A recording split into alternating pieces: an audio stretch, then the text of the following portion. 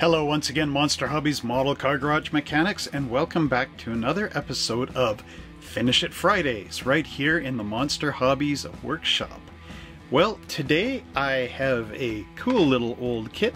This is a Monogram 1970 Pontiac Trans Am, and as you can see, it is quite an old kit. I bought this originally in 1993, so I've had it for quite a long time. But where did I end up leaving off with this model? Well, let's go down to the bench and see just how far I got, and then let's finish it for this Friday. Powered by a 455 cubic inch V8, the 1970 Firebird was distinguished by its aerodynamic spoilers and bold blue stripes. So today we're going to be taking a look at my model kit. And this is a skill level 2 1970 Pontiac Trans Am in 1/24 scale. Good old Monogram kit, goes together nice and easily. So what actually is in here? Like, where did I leave off in building this thing way back in the past? Well, as you can see, it looks like it's almost done, which is always good. On the instructions it says, I bought this October 23rd, 1993 at Zeller's in Lynn Valley, this is in British Columbia, for $6.97. Now Zeller's is, well, I think it's still kind of around, but not really like it was way back when. Anyway, so here we have this nice white Pontiac with the blue stripes. And I still have some of the black and white stripes on my decal sheet here. And you can see, like, all these parts are pretty much painted and finished. Now, why did I not just finish it off back then? Well, I have a very funny reason. It's not so funny though, because it actually stalled this build for decades. But at my parents' place, they used to have a set of drawers that was for VHS cassettes. My mom used to tape everything on Super Channel back in the 90s. We had that. And yeah, so she would tape everything on Super Channel, and then they would put all these videotapes in these dresser drawer kind of things. Special drawers my dad actually built. He did some woodworking as well.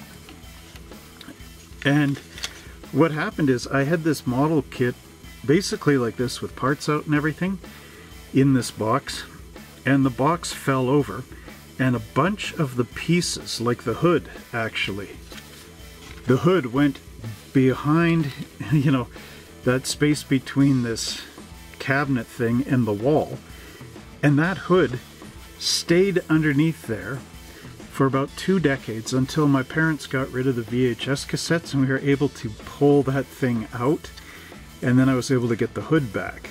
So that's the only reason why this kit is not finished, whoops, right now, is because I was trying to get that hood for about 2 decades, and you know, it was kind of one of those off and on things, like, you know, it's back there, but do you feel like pulling this thing out, like getting all the VHS cassettes out and pulling it? Well, no, not this time. Maybe next time.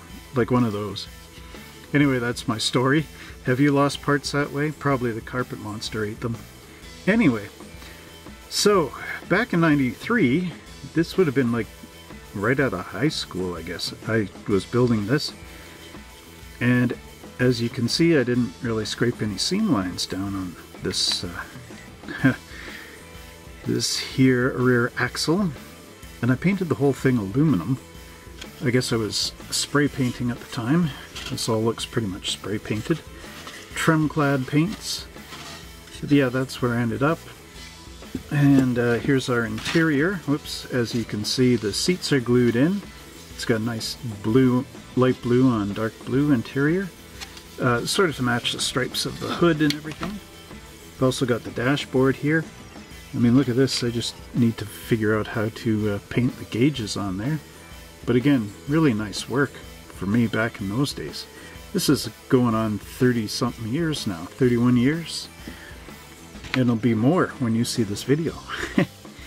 Then I got my radiator, and I'm not sure why this is scraped off here. Maybe I had it taped down when I painted it. It does have a few little weak spots in the paint job. There's the grill. Look at that. Pretty nice, eh? Whew. Good stuff. The window glass is not painted along the bottom edge or anything, so it's basically right out of the kit. There's the steering wheel with wood grain. And the engine painted with actual Pontiac engine metallic blue. Again, very nice stuff. So this Finish It Friday video will be finished before the video even starts, almost. So it's going to be quite easy just to paint this up. Now, one thing that is weird is I don't know where these exhaust manifolds came from, because where's that engine?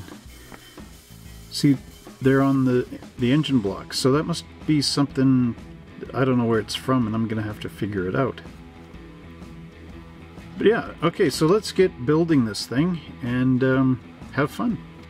Here we have the body, and one thing that I really notice is I didn't bare metal foil any of the window frame openings or the door handles or the side marker lamps. And I would need to paint the Pontiac lettering right back here.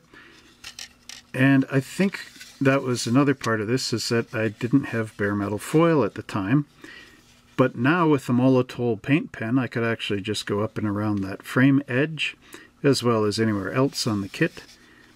This is sort of interesting. There's a bit of a step right in the window frame here on both sides.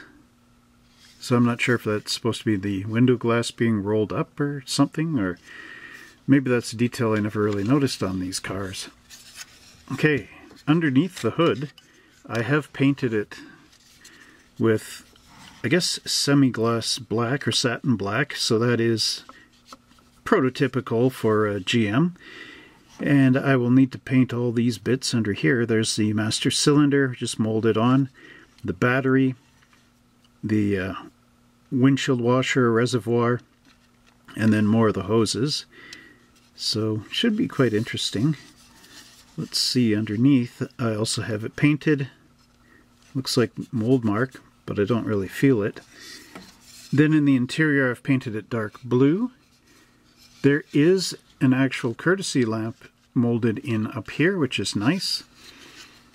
And the glass is two separate planes, so they glue underneath those buttons and there. So again, I think this will turn out pretty nice for a model that's been sitting around for a long time. The only one thing that has sort of happened with this over time, and I know it doesn't really look like it on film, or maybe it does, but you can see that the white is turned yellow. And now I don't know if that's because it was in the box or underneath the cabinet thing for the hood. The hood actually seems more yellow than the rest of the car. But I can't really paint this with white again, because I'll lose this really cool looking blue stripe. And I don't want to paint it black or something like dark color and use the white stripe, because the white stripe is just a bordered stripe. But here you can see this is faded in, like it was airbrushed that way or something on the real car.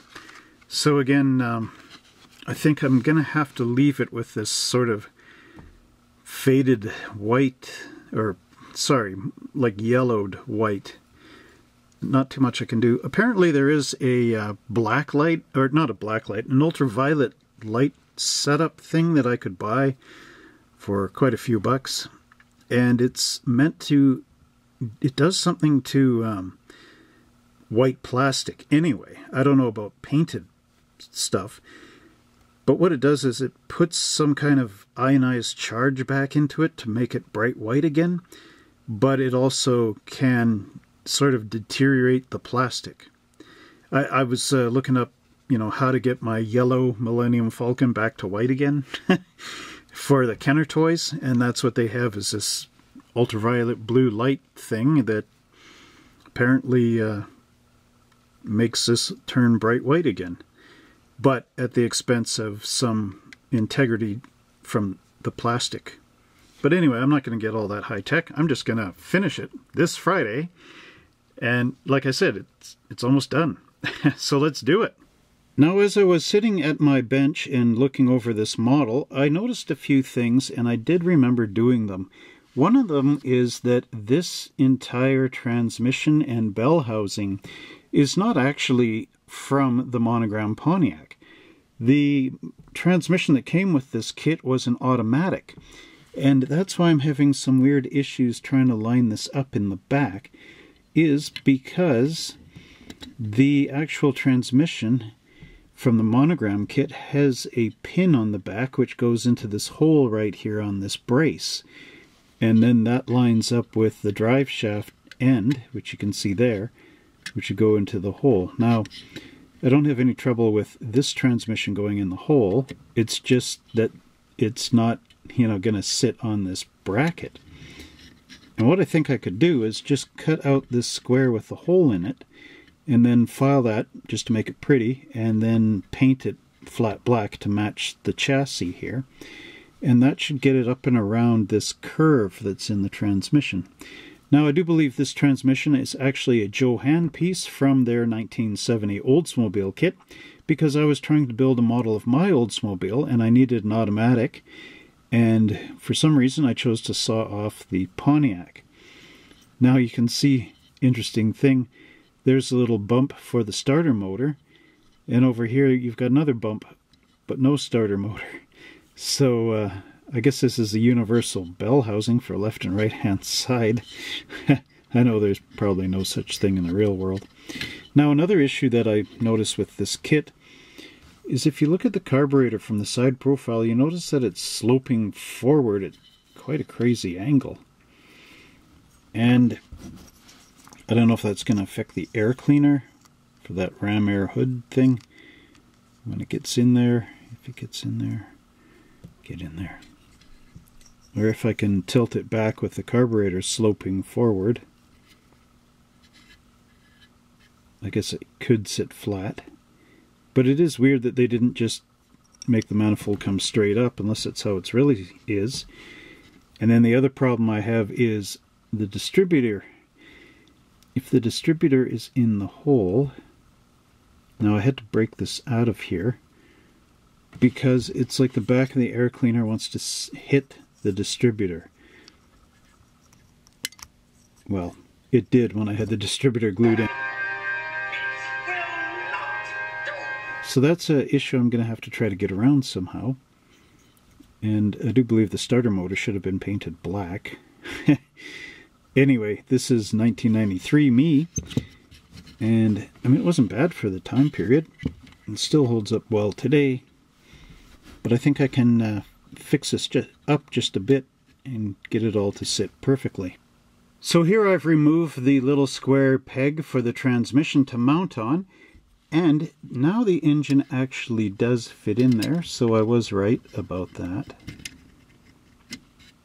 See, it fits up a lot tighter with the transmission, but I discovered a whole new issue, and that is that rod coming off of the drive shaft does not actually go into the back of the engine. There is a shortness in the transmission by quite a significant amount. If you actually see where it's mounted, it only just slightly touches the end of the transmission.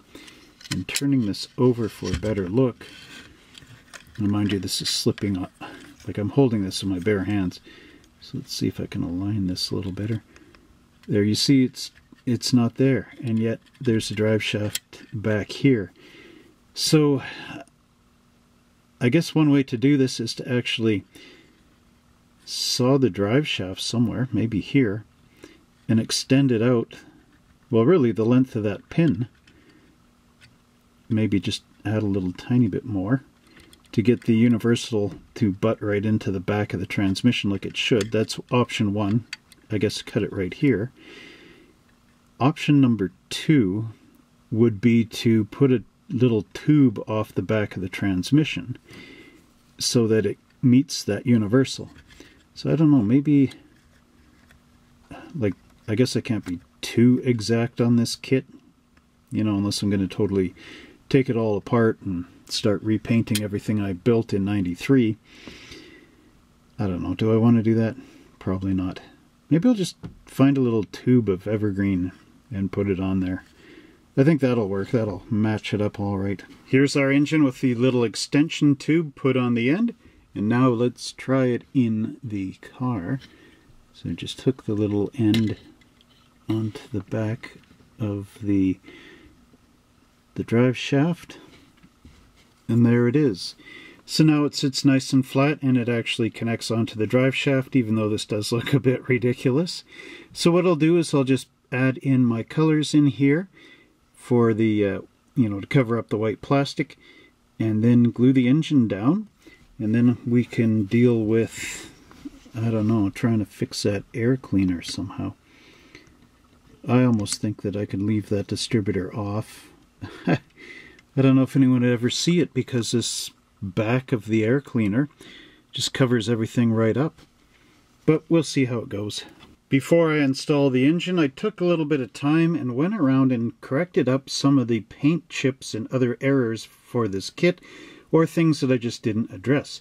So to start with, I found the old Pontiac blue, and I painted up along by the valve covers and by the exhaust manifolds, just where there is some white plastic showing.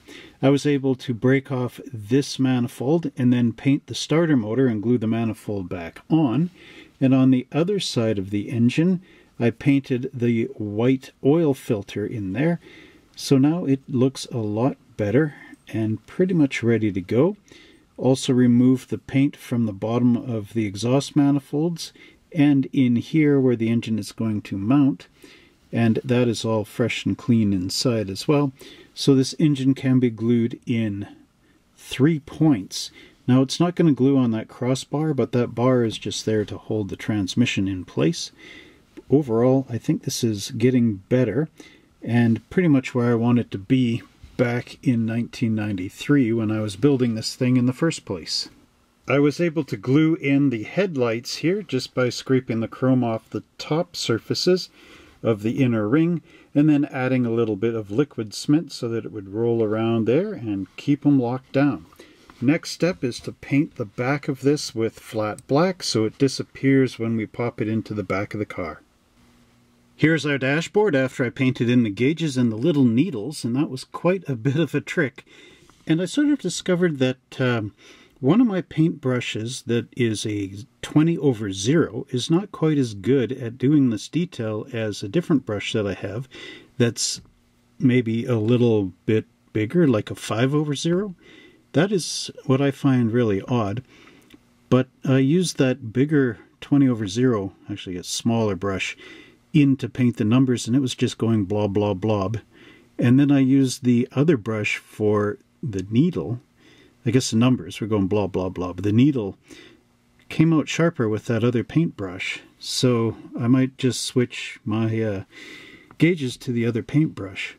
Then I've got the steering wheel right here, and it was interesting because this center cap, it doesn't just drop in center into the hole. It's actually off center, and you turn it and eventually it will become centered. So just so you know, if you're building this kit, that you have to rotate that little thing. The problem is I was doing it with metal tweezers, and the metal tweezers actually pulled, kind of closed on top of the cap as I was turning it, and it gave it a nice big scratch in there. But I was able to cover it up with some Molotow chrome. But overall, this is the dashboard, how it's going to look, and it's looking pretty good. Only one issue is, I believe this light blue was a trim-clad spray color. It kind of ran a little bit, but I'm not too worried about that. The issue is where I've scraped the paint. There's still going to be a little bit of a white trace in there because I don't think I have a blue that matches this. So we're going to have to see what I can come up with. Here's the grille for our 1970 Pontiac Trans Am, and I had a real tough time trying to fit it into that body panel. And what I had to do was take my file and alter the corner shapes of this to try to get it away from the sides at this point. And I scraped the paint off here, or the plating, because I thought that's where it was going to contact, and then I found out that it doesn't actually glue along here and in the center like I thought.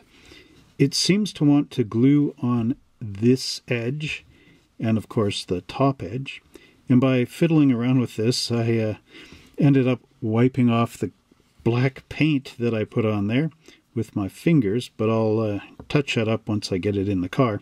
So when you're trying to install this, try to file this down a little bit closer to the headlight, and then don't scrape in here. I'm going to have to cover this with my Molotow pen, and scraping the center is sort of useless. So on the actual body panel, let's see if I can back this up a bit. I don't think I can get this in the camera too well. Okay, here we go.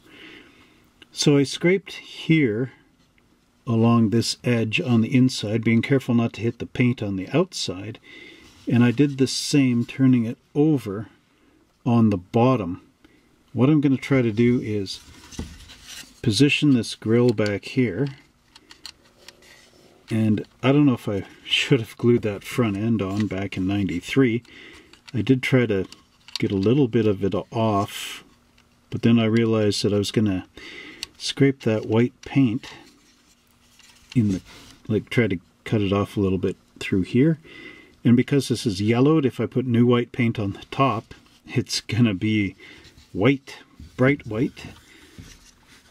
Anyway, so what I'm going to do is I'm going to, now I've got plastic to plastic contact, but instead of the, well, I'm going to put a bit of the regular tester's glue up at the top, but along the bottom edge I'm going to put a little bead of crazy glue, being very careful.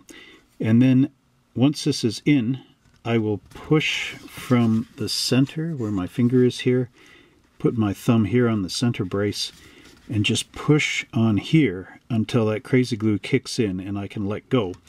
And then the tester's glue will, you know, over a longer period of time, melt in at the top. But this is just using the crazy glue is just to give it that strength that it needs so that the other glue can take its time and set up. But once this is set, I can release my thumb, and that front grille and everything should be able to get the headlights more or less where they need to be. But I've even seen on the front of the box, it shows a gap in between that front marker light. I think it's on this side. But anyway, you can visibly see it. Actually, it could be this side. You can visibly see it on the box art. So even Monogram had an issue trying to fit their own grille in the opening. Now that we've got the interior tub assembled and finished, we're going to have to take a look at the glass. One thing that this glass has are two sun visors and this frosted area right in here. Now the thing about the frosted area is that it has to be painted black, and that is to cover up something which I'll show you next. Here I have the Trans Am body, hood, and interior, and I'm just holding the interior in because otherwise it's just going to fall out of place. But what you notice here is this gigantic gap between the closed hood and the dashboard. Now the glass has that frosted area, and if we just temporarily hold it in place, you can see that the frosted area would cover up that gap. However, because this is clear, you'll still be able to see inside behind the dashboard, and we don't really want that. So we're going to have to paint that frosted area black.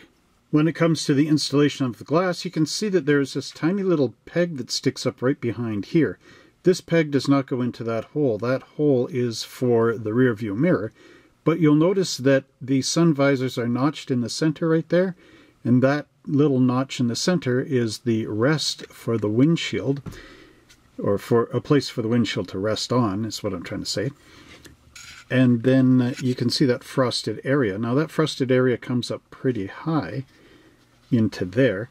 So let's just take a look at what this frosted area looks like when we have the interior reinstalled.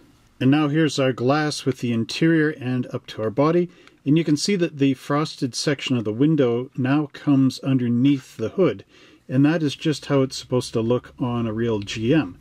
Now outside I have a 72 Cutlass, so I'll just take the camera out there and quickly show you what it looks like in my Cutlass. So here's the front windshield of my Cutlass, and you can see that the glass comes down like this, And then it does have a chrome strip here instead of just being painted black. But the principle is the same, that the glass actually comes down underneath here. It's just sitting above where those screws are to mount this chrome piece. But it's all the same in theory, going up there as the Pontiac. So we need to address painting this portion on our Pontiac glass. Now the question is, how are we going to paint this frosted area?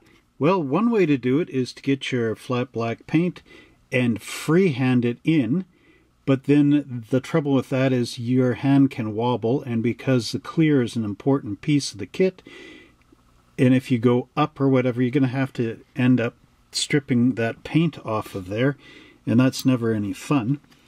Or the other way is to use some frog tape and our compass. Now before we put down any frog tape on this clear plastic part, we need to clean it, and one thing I can recommend is using a little soap and water and one of these nice microfiber cloths that you can get at any optometrist. These things are excellent in removing minor grease or dirt or whatever, and they are excellent. They clean my glasses and work really well. So here I've just cleaned the glass and I've wiped it down with my polishing cloth, so I'll just put this down like this. Now, we need to know how far down this frosted piece is. So what I've done is I've taken my compass and I've adjusted the points so that the metal one is now going to trail the bottom edge, and the pencil part is going to line up with the top of that frosted bit, or the bottom of the frosted bit, however you want to look at this. And so when I put the tape on the top of this, I can then go along the edge and make a line. Now where it curves up here, I won't be able to, but because this line is coming across, I can take another pencil and just guesstimate the curve up to here on our tape and mark it. Now the pencil in the compass was a little bit light, but here is our line right there. And then all we need to do is cut it out with our knife and then remove the bottom portion. We want to keep this top part as our mask, because I'm going to brush paint that once the tape is off, just along there, and that's the part I need to cover. Now if you are going to airbrush this, I would recommend taking the tape and covering all the way up here, and then flipping it over and covering this whole side, because otherwise you're going to have this part painted black and a nice little strip right in there that's clear, and we don't want that. Here's our windshield with the masking tape cut to the right shape, and then I'm burnishing it down with this burnishing tool. This is something my dad made. He took a metal rod and then heated the end with a blowtorch and hammered it. Then after he hammered it, he filed it all up and then polished this with a polishing wheel on the drill press. Made this nice smooth reflective edge, and that's what it's all designed for. So burnishing down the tape will give it a tighter seal. You could also use a spoon, metal spoon, in order to make that work. So now I can get my flat black paint on this brush and just carefully go in here and then peel the masking tape off. And when you peel the masking tape off, you don't want to rip straight up. You want to roll it at an angle so that it will back away from the paint edge and not cut it. Here's our piece of glass with the black stripe painted on the bottom, and just turning this over you can see how well the burnishing did, because you can't see any paint that ran underneath that tape line. You can see where it is though, because it is a little bit darker in that area. So now what I need to do is just flip this little piece of tape outward. Hopefully I can get this. Okay, now I'm going to use these tweezers here. I don't really like them as much because they don't want to grip perfectly. Okay, now this is what I mean. So you see I'm curling the tape back, not lifting straight up, curling it. Curl it back and away from the paint. Getting over my thumb here. Okay. And pulling it back. There, how's that? Now I still need that paint to dry. It will go into flat black mode eventually. Now maybe you're thinking, well, why did you paint it on the inside? Maybe it should have been here on the outside. Now if you wanted to do that, I would just suggest doing the same thing with the compass and all that, but mask the front side of the window and then go across with the compass, draw your line and cut it from the front side. Then you can paint the bottom with the flat black. But here I think it's okay because you've got the transparency of the glass going through here, which gives it a high gloss kind of look. Now unfortunately I can't just put this in the car right now because this is still wet and that would probably smudge it all over the window, but I'll let this thing dry outside. I will also paint the sun visors so that they can dry. And I'll put this, outside in the Oldsmobile I just showed you. It makes a perfect drying booth while it's waiting for its restoration. Here's our windshield just stuck onto a piece of tape to hold it.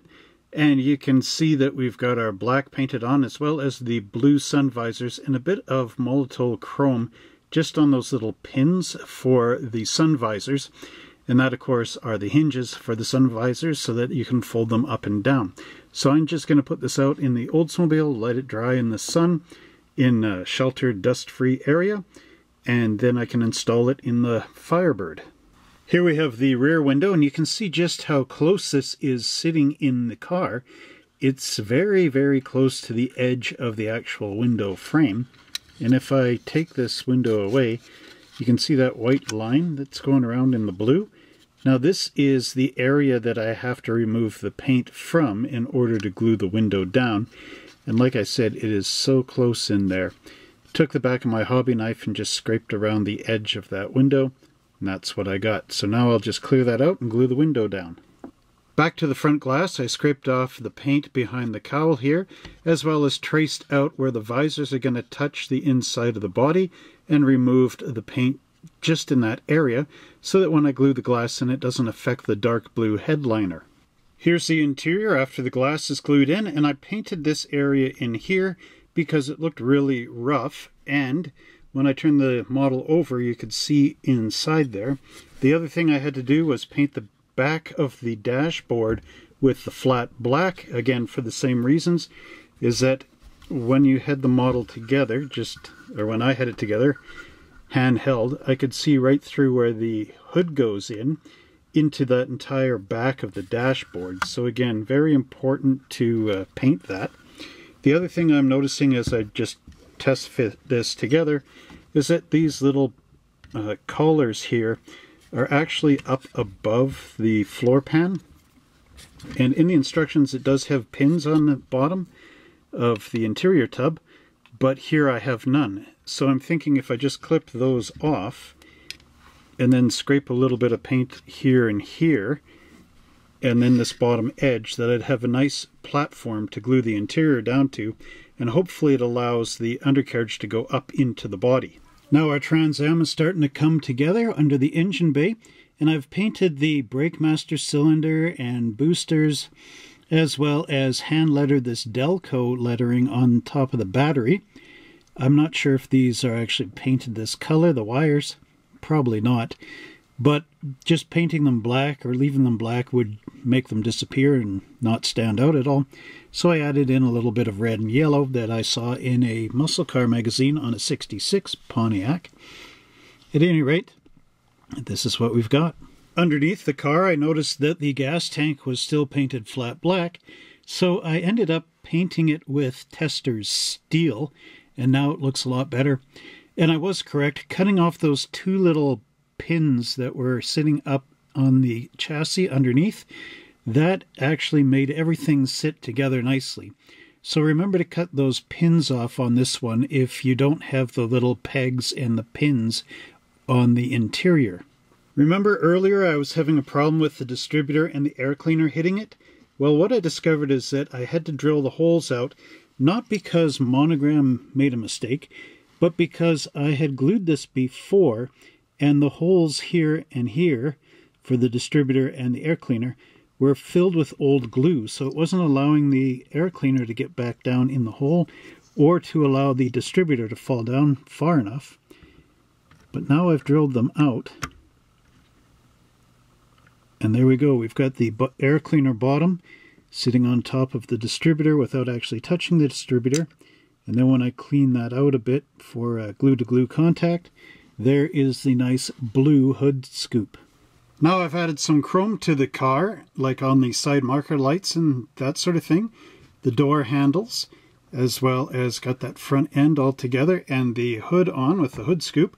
Now all I got to do is just put the tail feathers on our bird and we should all be ready to go.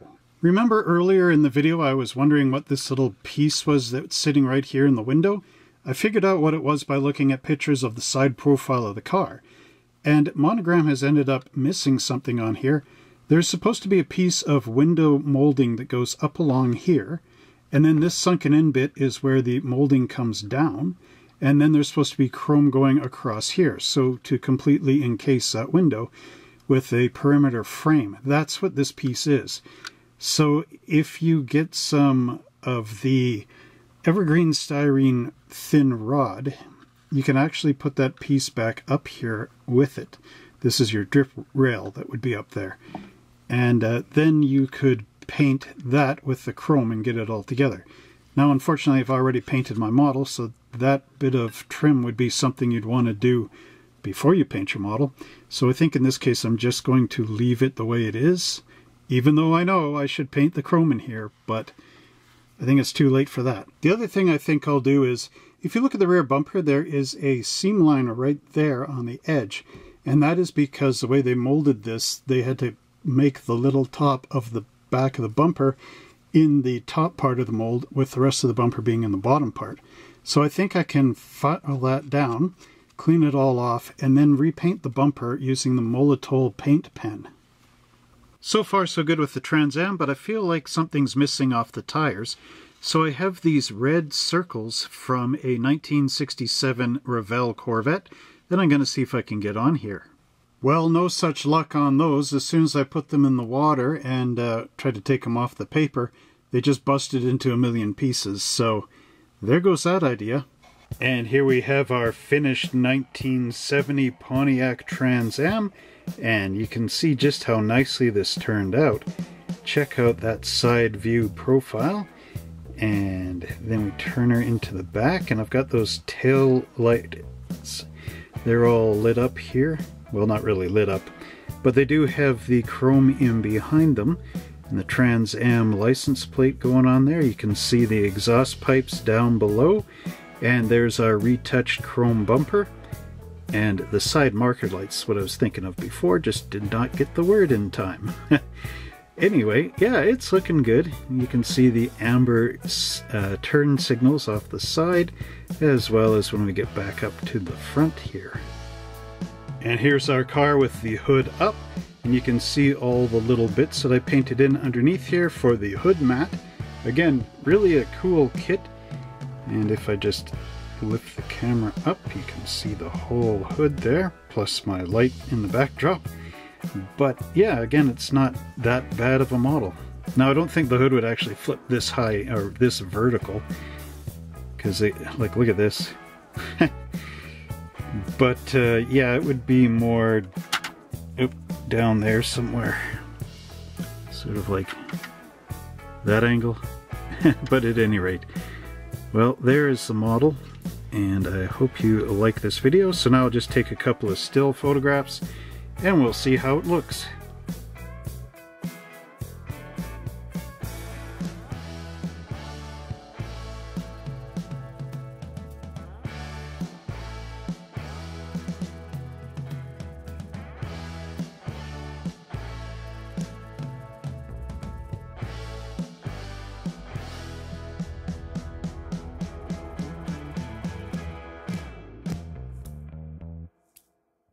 Well, I hope you enjoyed that build of the Monogram 1970 Pontiac Trans Am. And remember, if there's something on your model kit shelf that needs to be done, why not do it on Fridays, and you too can have your own Finish It Friday model kit. What are you working on right now? Please let us know down in the comment section below.